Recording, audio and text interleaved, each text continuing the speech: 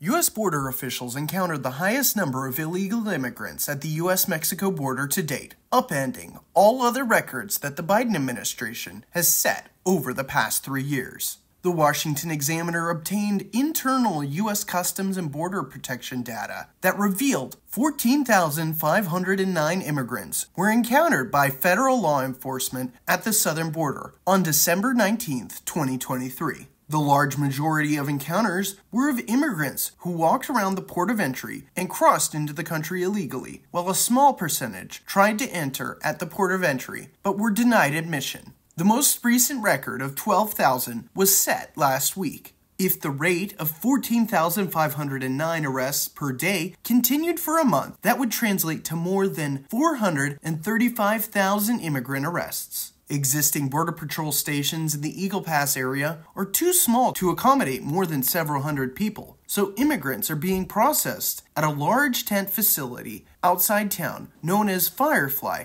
for the road that it is located on. The tent was set up last year with the intent of holding up to 1,000 immigrants. There are more than 3,000 immigrants at the site, putting the facility 3 times over the legal limit. Border Patrol is also busing immigrants to other regions for processing. Border Patrol highway checkpoints, including the only one north of Eagle Pass, were shuttered recently, as agents have been pulled to transport and process migrants.